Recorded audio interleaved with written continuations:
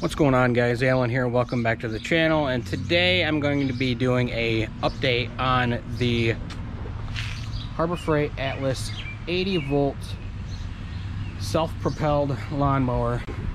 I did the initial review, quick review I entitled it, about 2 months ago, and when it just came out. So yes, being in Michigan, I did not have a lot of grass at that time, but now I do. If you look, it's long as heck. I'm watering it already, but first I gotta trim it.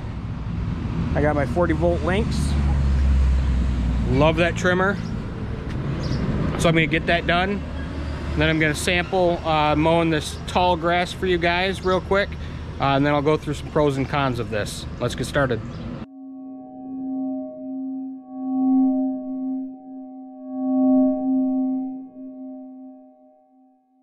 All right, we are good to go. Here we go.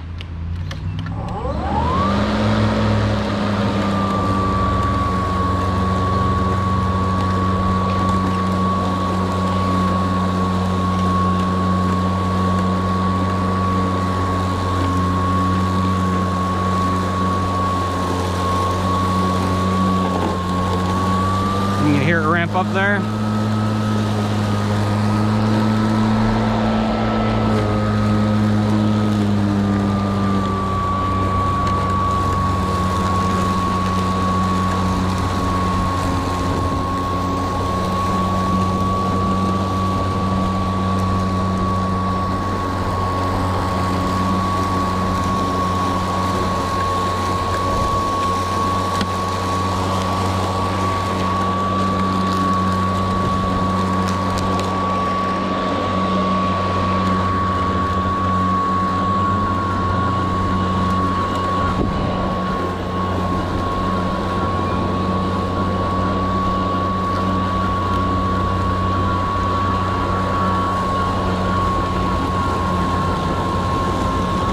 Gets to that tall stuff and ramps up again. Gets out of it, goes back down.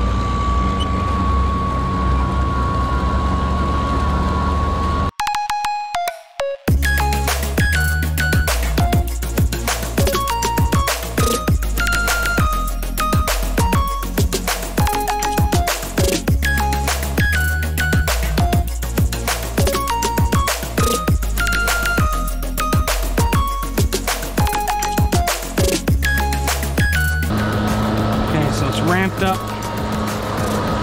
This is wet, a little thicker grass here.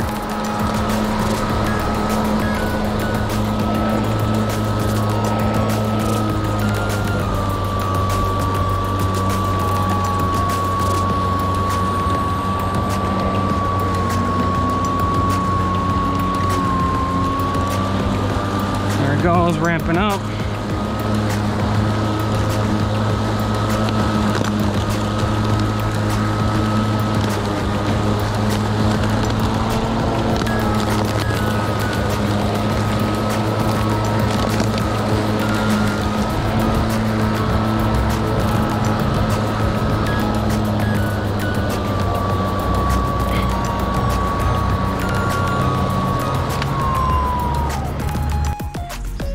There we go.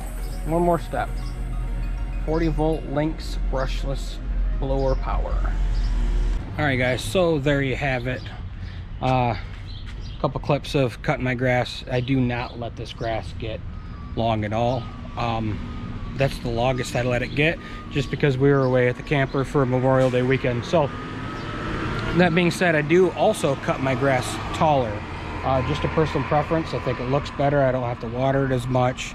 It helps choke out the weeds, and it looks better. I like it. There it is. This entire yard was done on cordless power equipment, with the exception of the edger. I'm not going to pay that much money for battery operated edger that I don't use that much, so I just plug it in. But okay, so time to talk about the pros and cons of this thing. I am going to start, don't mind my hair either, but I went from every 2 weeks getting my hair cut. During this pandemic, it hasn't been cut in, 3 months. It hasn't been cut in, 3 months, whatever. And they're not set to open here in June in Michigan until like June 12th. So this is gonna be my new look for a while. But anyway, pros and cons. We're gonna start with the cons, because I think it's better to end the video with pros, right? That and the cons, I don't know, big deal for me. So all right, first con is the load sensing motor here. Once it senses too much of a load, it will ramp up the RPMs on the motor. You heard that. It's all good, doesn't affect me none. But what I did was I tried to cut my grass really long testing this thing out, or really quick, so the ramp up time wasn't quick enough, so it would miss some grass, you know, a couple blades here and there during the ramp up period. So you know, me cutting my grass at the speed I do because I have a small yard, not a big deal. If you got a big yard, could be a big deal, unless it's all thick and then it ramps up and then you don't have to worry about it. Next con on my list is the self-propelled drive on this thing. First thing being, my Troy-Bilt was front wheel self-propelled. It did have variable speed on the lever. Biggest thing with that is that I liked was the lever was right here, so I could hold this down with one hand and then pull the lever with my other hand and let go. Really easy. This, it's way back here, man. You can't grab it with one hand. You need to. So let's say it wouldn't be a big deal if you had it up here and then you come to a corner and you just let it off slowly, or a little bit like that, and held it to disengage it. But it doesn't disengage there, and I'll show you guys. So it engages right there. So you literally have to, you know, feather it here, and that's just not, it's not comfortable. One pro while we're talking about that is when you don't have this drive engaged, it pushes like a non-self-propelled mower. Very easy, you don't even notice it. So that is a plus with this. So when talking about the engaging point, I ripped this apart to see if I can adjust anything. No, it's a button in here. So your cable pulls, it presses on the button. There's no way to adjust that. This is set into place. Yeah, if you wanted to get creative, you could, you know, make the holes bigger, slide this back or forward, but normal people just aren't going to want to do that. They're going to want to use this right out of the box, and I'm not going to do that either. So for the most part, this self-propelled setup would be good if you got a long yard. I don't, so it kind of hinders me to use it. It's kind of a pain in the butt. While we're talking about the self-propelled, it's rear self-propelled. My old one was front, so when I came to a corner, I could just lift it up like this, the front wheels off the ground, and then turn it, and the front wheels would stay spinning, but they'd be in the air. Now this, I have to disengage, because if you go to turn while it's self-propelled, this inside tire will spin and just tear up your grass. So when I get close to a corner and I'm going, I disengage it. So real quick, let's go back to the motor speed. I tried picking up leaves with this thing. It would pick them up, but it doesn't, on that lower RPM setting, it doesn't have the force to suck the leaves off the ground. So it leaves a layer there where you're, if you could, you know, throttle the RPMs on this motor, you could crank them up and then be able to suck the leaves off the ground. But this one, it just doesn't do that. I believe that's the last con I got. Oh, actually no. Checking the oil in this thing is just a pain in the butt. Totally joking. I had to throw that in there. I know it's a stupid joke. Okay, on with the pros, because I can't think of any more cons at the moment. The pros to this thing, it's perfect for me. I'm in town. I love my house. I love my yard. Don't tease me for having a small yard in the comments.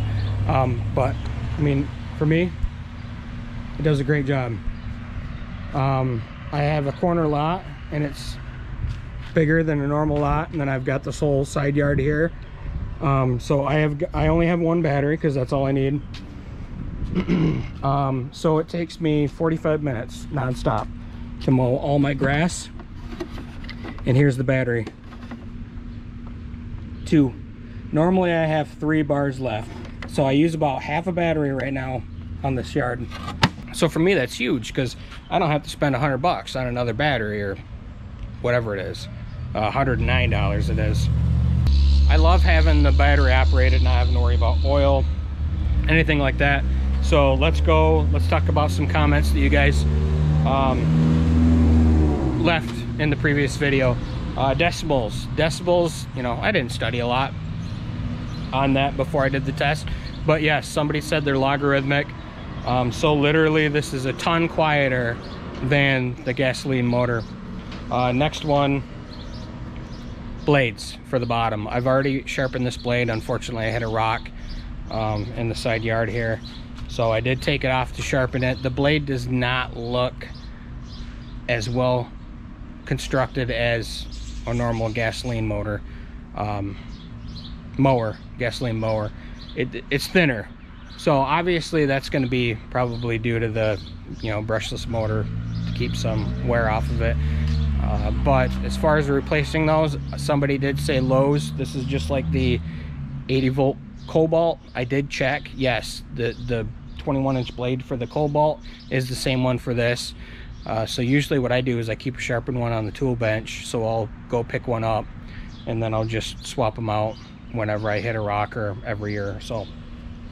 So the blade, that part's taken care of. Another issue, you got to buy the battery and the charger separate. Yes, you do. I got this when it first came out. I got a killer deal on all of it. Those coupons are not valid anymore. No, I got 20% off of this whole mower, which dropped at like $70. Battery and the charger, no, you could not. I couldn't get it on sale. I tried getting them to override a 20% coupon, but they're like, nope, you can't do it. So I paid full price for the battery, and because of that I got the slow charger, which to me, not a big deal. I mow the grass, throw it on the charger, I'm good. And it does take a long time, by the way. Somebody wanted to see me use the bagger. I totally forgot I didn't use the bagger. No big deal on that. It works fine, just like I said, the leaves. Another thing that was brought up was the warranty on this. Yes, you do have to pay for a warranty, which I did not. I did, in fact, tear this cover off and check everything out. If something went on this, most likely it's not going to be the motor. Most likely it's going to be the power distribution up top, which is, you know, it's got all your resistors and everything on it. If that went, I'm sure you could call up the company, order just that part, and it's literally like 8 plugs, 6 or 8 plugs I counted on under that. But you just plug in the new one, put it on there, and you'll be good to go. Even if you had to replace the motor at the bottom, super easy to get to if you know how to use a wrench and a screwdriver. I mean, super easy. So you know, it seems like it's built well. A lot of people are saying, you know, it's the same as the Cobalt, it's the same as the Snapper. Well, those aren't cheap brands either. So you got to look at it. They're going to be constructed pretty similar. So I'm not going to worry about it. Not to say somebody else just commented on the video, said theirs was cutting out after like 10 or 15 minutes. I advised them to return it because obviously something's wrong with that unit.